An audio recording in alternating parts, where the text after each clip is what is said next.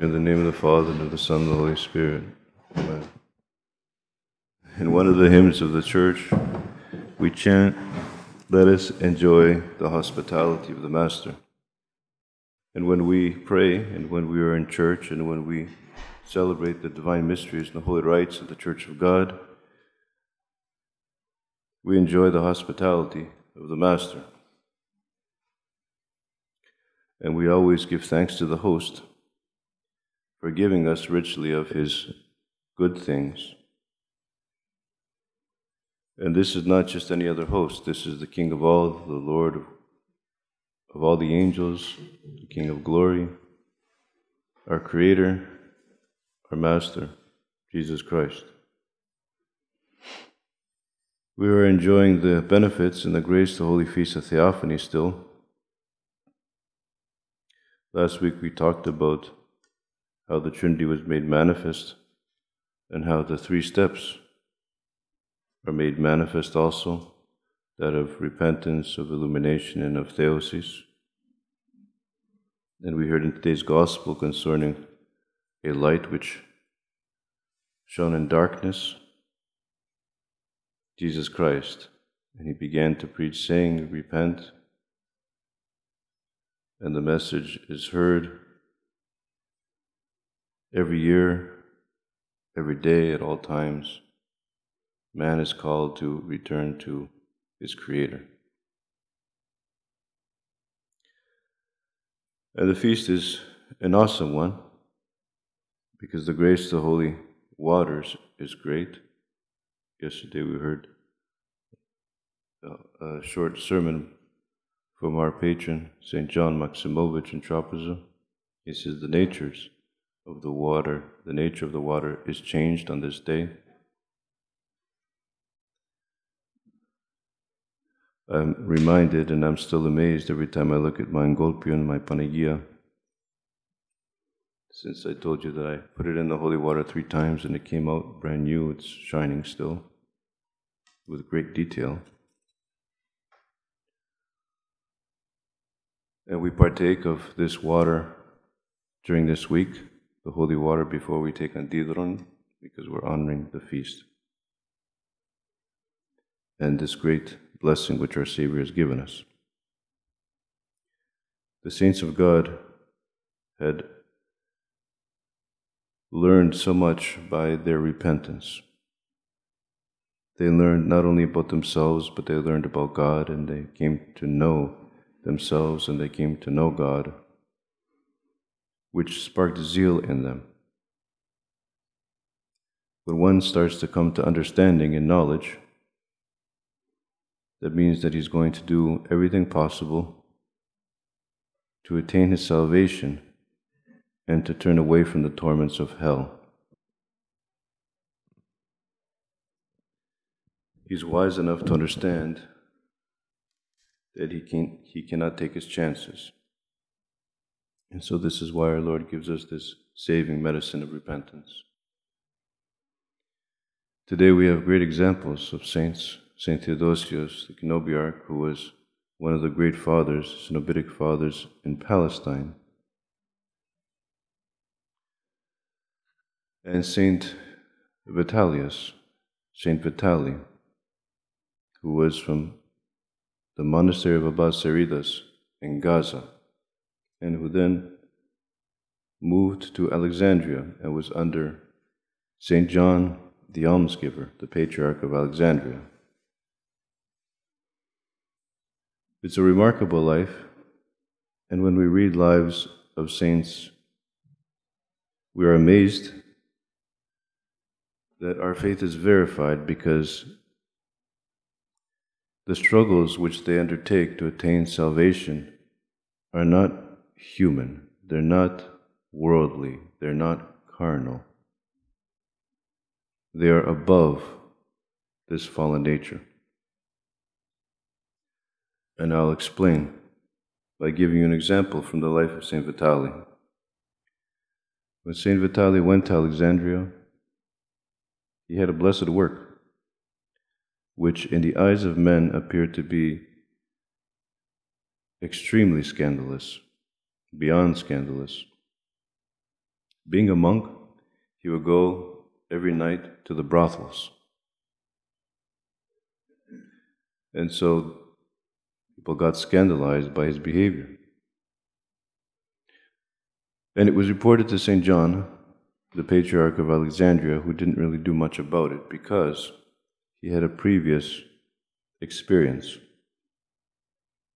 Someone had reported to the saint, St. John, the Patriarch of Alexandria, that there was a young monk walking the streets of Alexandria with a young woman. And so St. John had the young monk arrested and corrected for one night. And in the middle of the night, St. John had a vision where he saw this monk with marks on his back from whips. And the monk looked at St. John and said, "Father Patriarch, this time you made a big mistake." So St. John was shaken by this vision, and he called for the monk. He asked the monk to take off his garment so that he could see his back, so that he could see whether or not he had these marks from the whips. And the monk, being obedient, did so, but all of his garments fell, and it became evident that the monk was a eunuch. And then it became evident that there was nothing going on between him and the young woman,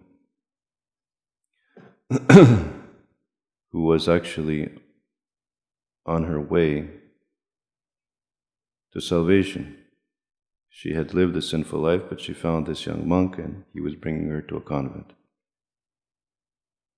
So the story got all mixed up, and St. John said, "From this point on, I'm not going to come to any conclusions until I hear the other side of the story. I'm not going to come to any conclusions until I hear the other side of the story." Very significant, especially for those of us who have a certain place in the church, like bishops, priests. Sometimes they can be very irresponsible and passionately come up to conclusions, and then it can be very disastrous. It could have disastrous consequences, and sometimes they're not very wise and they don't learn from their mistakes, and they continue in this passion, and they cause damage to the faithful, and then they're going to have to answer to God for that, from which may the Lord deliver us. So St. John, the almsgiver, was wise, he was careful, he was a responsible person. He thought responsibly.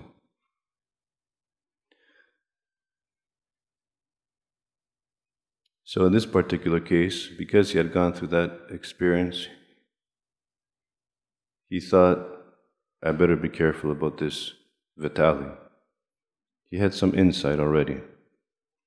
And what Father Vitali was doing was actually, he would pay for one night with a woman, and then he would do prostrations and prayers all night with the woman, and he made the woman promise that she would not sin this night, because as you know from the apostles, whosoever connects with the harlot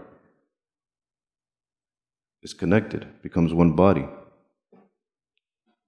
And the sad thing is he's connected with all the other people that that person was connected to. There could be a lot of demons there, a lot of bad parasites. But in this particular case, the harlot would connect in a spiritual way with Father Vitali, who connected the harlot with God. And he made them promise that they would say nothing about his blessed work. And one time, one of them slipped a little bit and she became demonized. And because of that, all the other harlots were afraid to say anything about his blessed work. And at the time of his blessed repose, after all those people judged him, and the people found out, they found an inscription written by the saint, "Men of Alexandria, judge not before the time." So even in extreme cases like this, one should be cautious, one should be careful. The fathers of the Church do not teach us to judge. They teach us to not judge. They teach us to be careful. They teach us to be responsible. They teach us to be cautious. They teach us to look at ourselves. They teach us that if we don't look at ourselves and we look at others, we're not going to get anywhere in the spiritual life. And they teach us that by doing that and by behaving in such a way, we are backwards in the spiritual life. Which means that most of us are backwards in the spiritual life. So what do we do about it? Do we just say, oh, well, that's just me? I remind you, you can't say that if you're a Christian. The Christian cannot say that's just the way I am. Remember the words of St. Herman of Alaska. From this day, from this moment, from this hour, let us strive to love God above all things.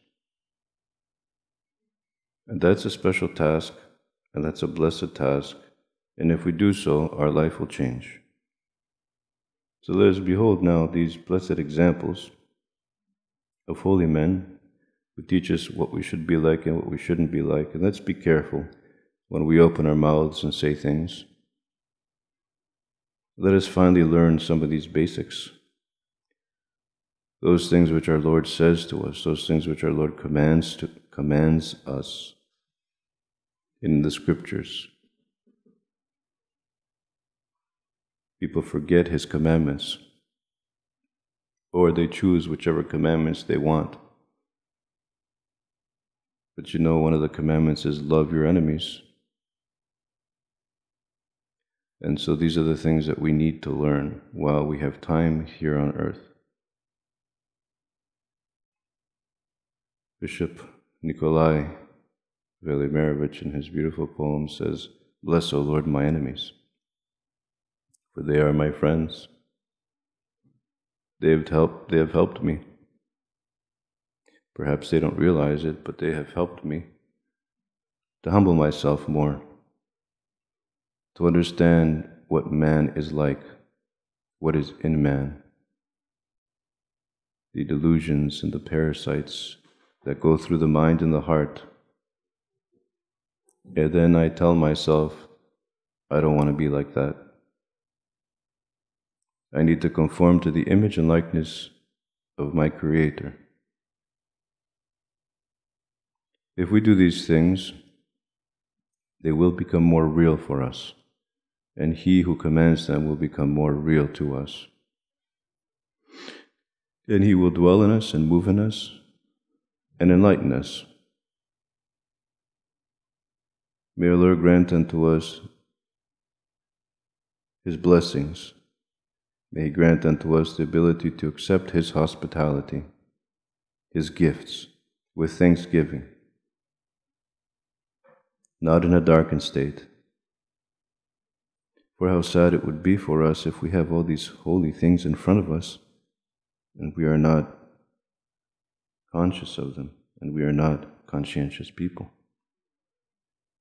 Let us send up glory to our Creator, who has richly bestowed upon us His gifts, and let us ask Him that these gifts will be unto us for enlightenment, for purification, for salvation, not unto condemnation, but unto life everlasting.